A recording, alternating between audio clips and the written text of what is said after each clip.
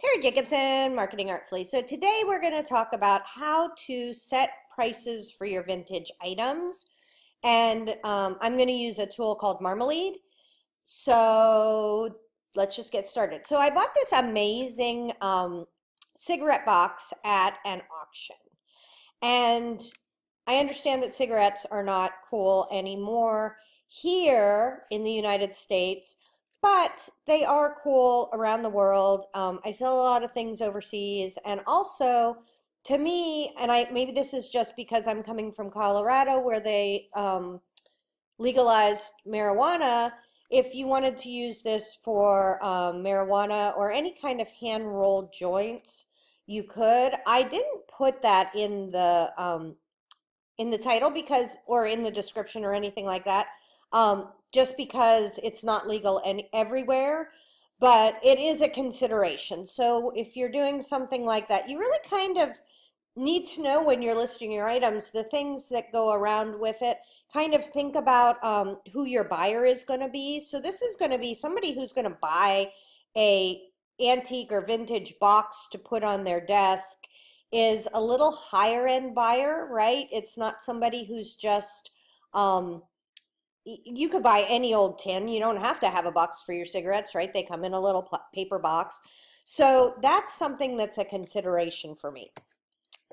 The other thing that's a consideration for me is how much I paid for it. So I paid $12, I paid $10, and then there is taxes and a 15% surcharge on all of the purchases I made at that auction.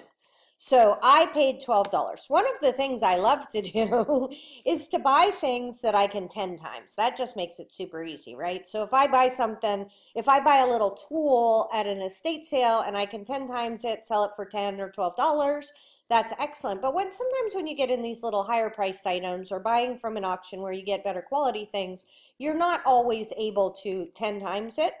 So I was thinking 3 times, right? So if I made $36, if I had $36 on here, I would have $24 in profit, and that's okay, right? I'm not unhappy with that. It's super easy to ship, but I wanted to really get an idea of what cigarette boxes are selling for.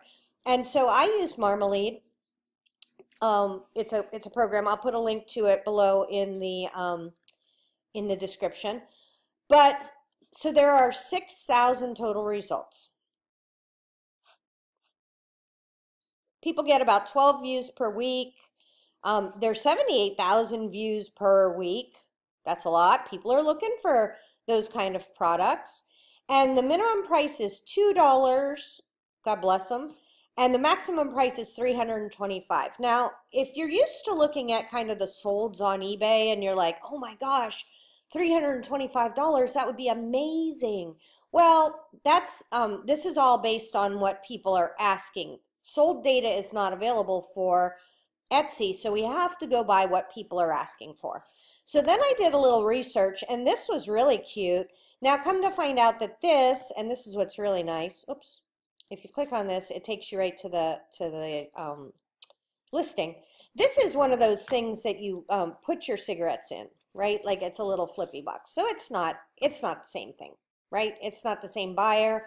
That's somebody kind of cool and hip. My buyer probably is a little bit more mature.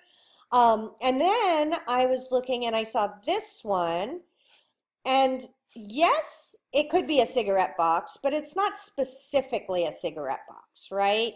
I'm not sure that I would have advertised this box so specifically as a cigarette box, but she doesn't ship around anywhere but in the UK. So she's not actually competition for me, right? Unless you're living in the UK, you can't buy that from her. So this one is way more ornate than mine, and it's $62.20, and it's musical. So now I have a range, okay? So I could do somewhere between like $24 and $60. A lot of times what I'll do is I'll go look and see how many sales they have. So she has 51 sales, so she's sold some stuff. I don't love her pictures. So maybe, you know, my pictures are a little bit nicer. My pictures are really good. So I really show the box. I make sure to edit them, whiten them in Photoshop or GIMP. And so it's a really nice piece. I think it's going to be really good.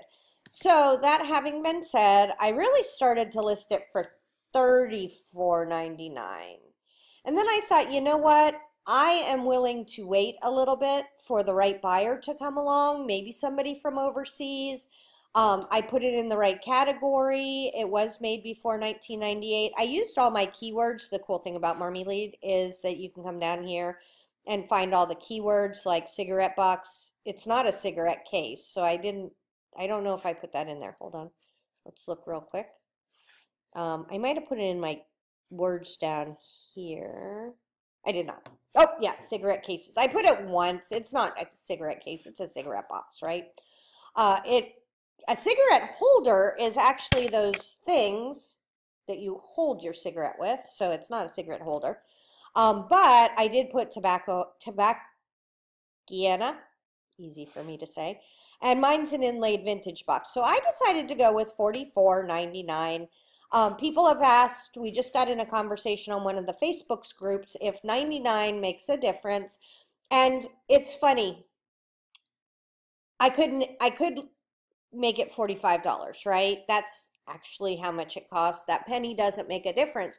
But there's something weird in psychology of human beings that we only look at the first number. And it's been well documented. It's been researched in sales, in marketing, and everything. And so $44.99 looks cheaper than $45. The other thing is that I'm not really trying to sell a commodity item. This isn't, you know, this is vintage, right? You can't go and buy, so let's see if we can find something that's exactly the same. Inlaid wooden box cigarettes. No, let's try that. Yes, I want to leave this site. So there's mine. Oh, those are oh, that's kind of cool. 93. See, now that looks like it should be 93. That's sort of like at 45, right? So very close to what mine is. We're similarly priced. One last thing, guys. Sometimes it feels like you should price lower, right? Like, so if I listed it for 25, could I sell it faster? Like, that's kind of the thinking. And there's another thing that happens in psychology of buying that's really important to know is that when we see a deal and we think it's too good to be true, we think it's too good to be true, right? Like, so if I had priced that at $25, somebody could look at it and think, oh, yeah, that's really nice, but there kind of must be something wrong with it because all these other ones are 45, 90, 45 seems to be the right price, except for the fancier ones. Now, see, this is one where you could really go, okay,